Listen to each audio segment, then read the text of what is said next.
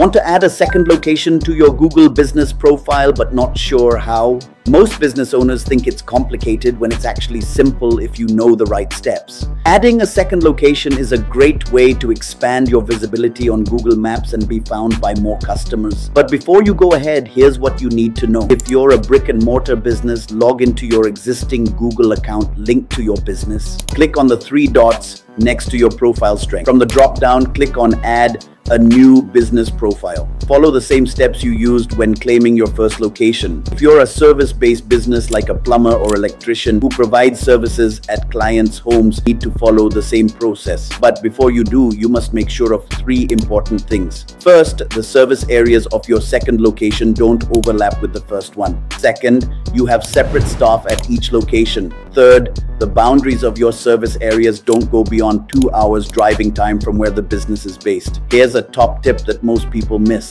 Make sure you have a unique phone number for each location. Google uses phone numbers to tell locations apart. Without unique phone numbers, Google might merge your locations or reject your second listing. Follow these rules and your second location will be approved fast.